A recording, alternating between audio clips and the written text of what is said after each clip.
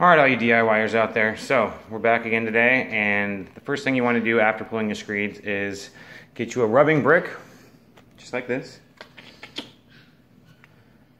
And then you want to go over all the edges with this guy right here, and it's going to protect your membrane.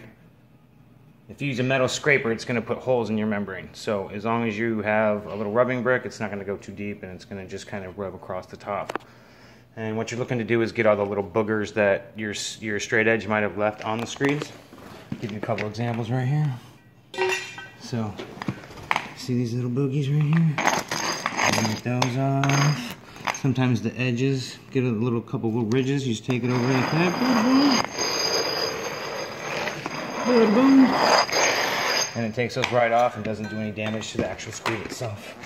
See what I mean? Little boogers like that.